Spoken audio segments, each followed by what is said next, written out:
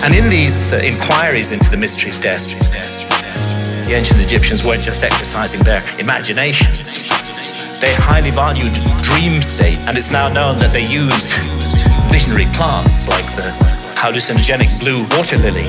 The ancient Egyptian tree of life has recently been identified as the Acacia nilotica, which contains high quantities of DMT, the same active ingredient that we find in ayahuasca. Now, it's difficult to imagine a society more different from the society of ancient Egypt than our society today. We hate visionary states in this society. In our society, if we want to insult somebody, we call them a dreamer. In ancient societies, that was praise. In our society, if we want to insult somebody, we call them a dreamer. In our society, if we want to insult somebody, we call them a dreamer. In ancient societies, that was praise. We have erected huge apparatuses of armed bureaucracies who will invade our privacy, who will break down our doors, who will arrest us, who will send us to prison, sometimes for years, for possessing even small quantities of psilocybin or substances like DMT, whether in its smokable form or in the ayahuasca brew. And yet, ironically, DMT is, we now know, a natural brain hormone. We all have it in our bodies, and it's just that its function remains unknown for lack of research. And it's not as though our society is opposed in principle to altered states of consciousness. I mean, billions are being made by the unholy alliance of psychiatrists and big pharma in overprescribing drugs to control so-called syndromes like depression or attention deficit disorder in teenagers. In our society, if we want to insult somebody, we call them a dreamer. In our society, if we want to insult somebody, we call them a dreamer.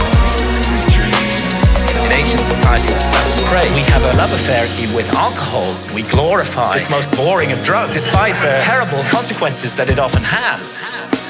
And of course, we love our stimulants, our tea, our coffee, our energy drinks, our sugar, and huge industries are built around these substances, which are valued because of the way they alter consciousness.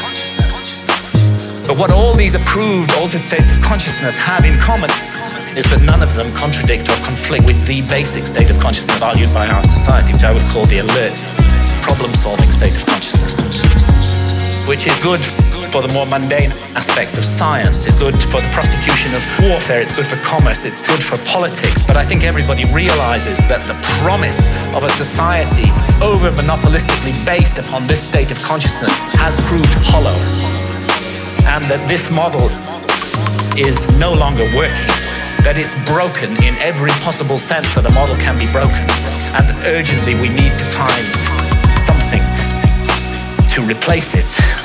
The vast problems of global pollution that have resulted from the single-minded pursuit of profit, the horrors of nuclear proliferation,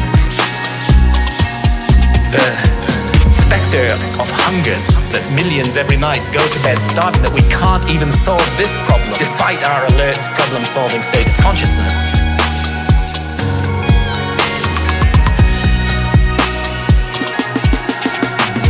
In our society, if we want to insult somebody, we call them a dreamer.